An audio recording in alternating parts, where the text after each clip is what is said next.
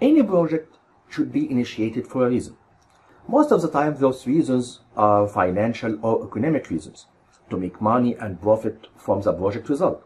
And sometimes we initiate a project because we just have to do it, or else we lose business, or else we will be sued by others, or else our customers will be unhappy and leave us to a competitor, or maybe to win another future big project.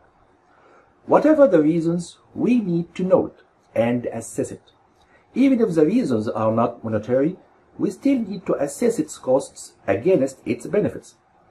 Also, there are situations where an organization is encountered with multiple prospective projects, and it has to choose just one to implement according to its capabilities. We also need to assess every project to choose one of them. In simpler words, when a project is undertaken, we need to justify the project. Therefore, a project has an initiation phase. The project initiation phase starts when we need to justify the project until the actual kick-off of the project. Now, Agile promotes value-driven delivery. We create, implement, and deliver what has the most value. This principle is taken into consideration even before taking over the project.